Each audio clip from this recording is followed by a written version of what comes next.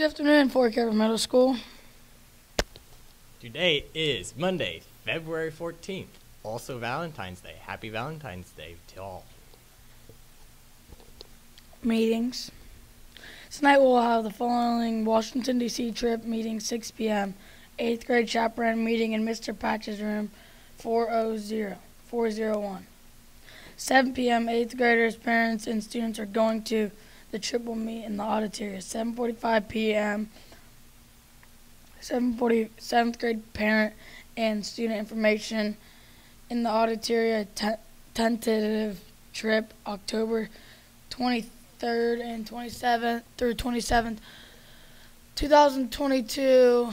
Student council will meet full group on Tuesday during lunch in Mrs. Judy's room. Sports. Junior high track conditioning is on Wednesdays and Fridays during the month of February, 3:20 to 4:30 p.m. in the SAC. This is not mandatory but highly encouraged. Notes. Today's kicks off the annual FREA Reading Challenge. For every 100 books checked out in the public library, the school library's FREA will donate one book to each library. You have until March 14th to participate in this reading challenge. The 2021-2022 elementary and middle school yearbook is on sale. Yearbook orders can be replaced online at Lange Photographics website, orders.langephotographics.com. You will need to enter code 6GSZDS3N. This code is valid for the elementary and middle school yearbook only.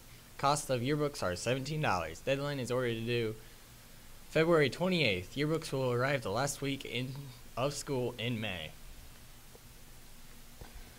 The Fort Carver Dairy Queen is hiring for the upcoming 2020-2022 summer season. You must be 14 years or older. Applications are in the office. The Daily Standard is looking for a newspaper carrier in Fort Carver. Details are in the office if interested.